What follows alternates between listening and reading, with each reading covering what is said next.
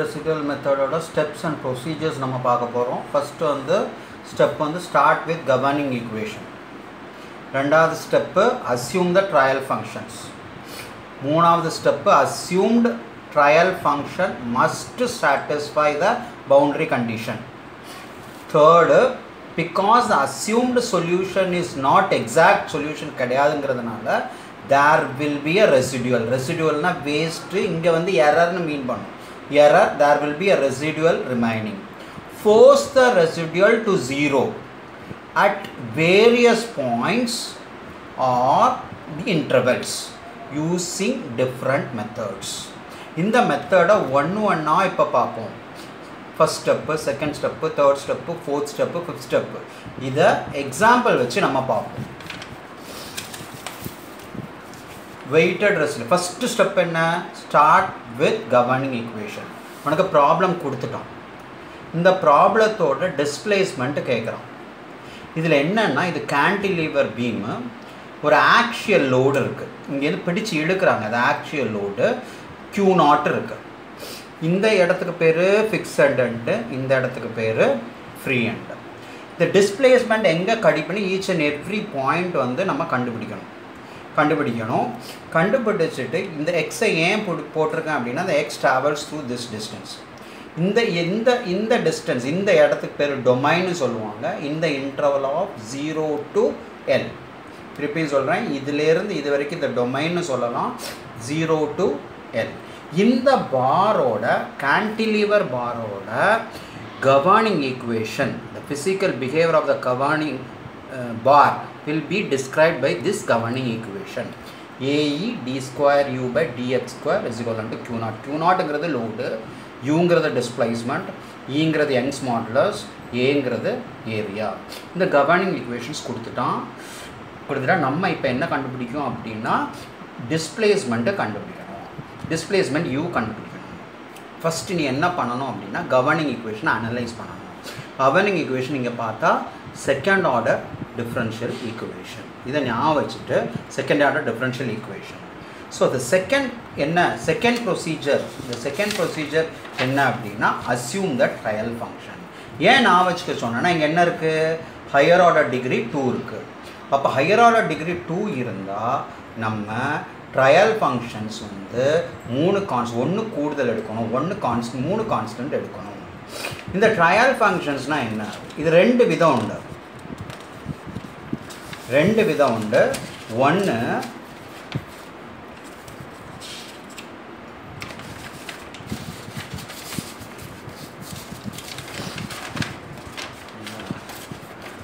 ஒன்று the governing ஒன்று polynomial equation, இன்னொன்று ட்ரிக்னாமெட்ரிக். ஃபஸ்ட்டு நம்ம கவர்னிங் ஈக்குவேஷனோட என்னன்னு பார்த்துருவோம். இந்த governing equation relates known variable with unknown variable. இங்கே வந்து நோன் வேரியபிள் என்னங்கிறத பாரு. நோன் வேரியபிள் வந்து இந்த இடத்துல பீமில் வந்து என்ன நோன் வேரியபிள்? இங்கே வந்து L தெரியும், Q0 தெரியும், ஏங்கிறது தெரியும், கிராஸ் செக்ஷனல் தெரியும், ஈன்னு தெரியும். இங்கே தெரியாதது என்ன அப்படின்னா டிஸ்பிளேஸ்மெண்ட். ஸோ இந்த டிஸ்பிளேஸ்மெண்ட் நோன் வேரியபிள் வந்து இவ்வளோ இருக்குது, அன்னோன் வேரியபிள் வந்து டிஸ்பிளேஸ்மெண்ட் இருக்குது. இந்த ரெண்டையும் நோன் வேரியபிளையும் அன்னோன் வேரியபிளையும் ரிலேட் பண்ணுறதுக்கு யூஸ் பண்ணுற ஒரு ஈக்குவேஷன் தான் கவர்னிங் ஈக்குவேஷன். இங்கே d square u by dx square இந்த செகண்ட் ஆர்டர் டிகிரியில் இருக்குது. அப்போது நம்ம என்ன பண்ணணும்? Choose the trial function. இந்த ட்ரையல் ஃபங்க்ஷன் பாலினாமியலாக இருக்கலாம், ட்ரிக்னாமெட்ரியாக இருக்கலாம். நான் இங்கே சூஸ் பண்ணுற போகிறது polynomial equations. Second order டிகிரிங்கிறதுனால 3 constants எடுக்கிறேன். u இஸ் ஈக்குவல் இங்கே டிஸ்பிளேஸ்மெண்ட் கண்டுபிடிக்கணும், அதனால யூன்னு செட் பண்ணிக்கிறேன். டிஃப்ளெக்ஷன் கண்டுபிடிக்கணும்னா ஒய்ன்னு செட் பண்ணு. ஸோ இங்கே யூன்னு செட் பண்ணிவிட்டு c0 c1x c2x ஸ்கொயர். இங்கே பாரு d ஸ்கொயர், இங்கே 3 கான்ஸ்டன்ட் இருக்குது x ஸ்கொயர் வரைக்கும். இங்கே 3 இருந்துச்சுன்னா சப்போஸ் தேர்ட் ஆர்டர் டிகிரியில் இருந்துச்சுன்னா இன்னும் c2x square plus c3x cube வந்துடும். ஸோ 4 கான்ஸ்டன்ட்ஸ், 1 கூடுதல் நம்ம எடுக்க வேண்டியது வரும். ஸோ நவ் வி வில் அதுக்கப்புறம் என்ன பண்ணணும்? இப்போ என்ன பண்ணியாச்சு? கவர்னிங் ஈக்குவேஷன் பார்த்தாச்சு. இப்போ என்ன பண்ண? செட் த பவுண்டரி கண்டிஷன். மூணாவது பாயிண்ட் என்ன? Set the boundary condition. on the basis of the problem. ப்ராப்ளத்துக்கு ஏத்தாப்புல நம்ம பவுண்டரி கண்டிஷன் கண்டுபிடிக்கணும். அந்த பவுண்டரி கண்டிஷன் எப்படி இருக்கணும்னா the trial function must satisfy the boundary condition. Trial function வந்து இங்கே சூஸ் பண்ணியிருக்க ட்ரையல் ஃபங்க்ஷன் மஸ்ட் சாட்டிஸ்ஃபை த boundary condition. First boundary condition கொடுத்துருக்கோம், u of 0 is equal to 0. அப்படின்னா என்ன அர்த்தம்னா இந்த இடத்துல X u of x, that is x is equal to 0. x 0வாக இருக்கும்போது என்ன இருக்குது, டிஸ்பிளேஸ்மெண்ட் 0வாக இருக்குது. At the fixed end, பாரோட fixed எண்டை பாரு, இந்த இடத்துல டிஸ்டன்ஸ் கிடையாது எக்ஸு. இங்கே 0x 0வாக இருக்கும்போது டிஃப்ளெக்ஷன் இருக்குமா, கண்டிப்பாக இருக்காது. டிஸ்பிளேஸ்மெண்ட் இங்கே டிஃப்ளெக்ஷன் சொல்லக்கூடாது, டிஸ்பிளேஸ்மெண்ட் இருக்குமா, டிஸ்பிளேஸ்மெண்ட்டு இருக்காது. So writing u is equal to 0. அடுத்தது நேரம் இங்கே வந்துடும், ஃப்ரீ ஹேண்டை பாரு, இந்த இடத்துல ஃப்ரீ ஹேண்ட் ஒரு ஆக்சியல் லோடு தான் கொடுக்குறோம், டிரான்ஸ்வர்ஸ் லோடு கொடுக்கல. பெர்பெண்டிகுலர் டு த பாராக இருந்தால் டிரான்ஸ்வர்ஸ் லோடு, இது வந்து ஆக்சிஸ்லேயே இருக்குது, இது ஆக்சியல் லோடு. ஆக்சியல் இருக்கும் இழுக்கத்தான் முடியும், ஸோ வளையாது, இது there will be no bending. So இங்கே ஸ்லோப்பே இருக்காது, slope இருக்காதனால du by dx at x is equal to z is equal to 0. எங்கே, அட் த ஃப்ரீ ஹேண்ட். இது ரெண்டு தான் பவுண்டரி கண்டிஷன். இங்கே பாருங்க, செகண்ட் ஆர்டர் டிகிரி இருக்குது, 3 கான்ஸ்டன்ட்ஸ் எடுக்கணும். 2 ஆர்டர் டிகிரியில் 2 பவுண்டரி கண்டிஷன்ஸ் எடுக்கணும். இப்போ 3 டிகிரி, தேர்ட் ஆர்டர் டிகிரியில் 3 பவுண்டரி கண்டிஷன்ஸ் வரும். 4 இருந்துச்சுன்னா நான் ஃபோர்த் ஆர்டர் இருந்தால் 4 பவுண்டரி கண்டிஷன்ஸ் வரும். On substituting these boundary condition, இந்த boundary condition இந்த trial function ல substitute பண்ணேன். x is equal to 0, first substitution, x is equal to 0, y is equal to 0, u is equal to c0 plus c1 plus c2x square. இதை substitute பண்ணேன்னா உனக்கு c0 value 0 கிடைக்கும்.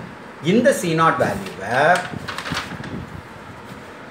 அடுத்தது c0 value du by dx is equal to 0. ரெண்டாவது boundary condition du by x dx is equal to x is equal to l.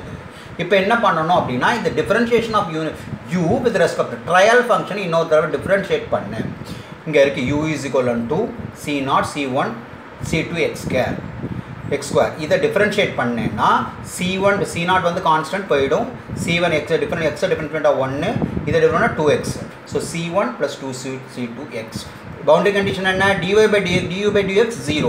so set the 0, c1 plus c2 2c2l. இது இப்படி கிடைக்கும், c1 is equal to இவ்வளோ.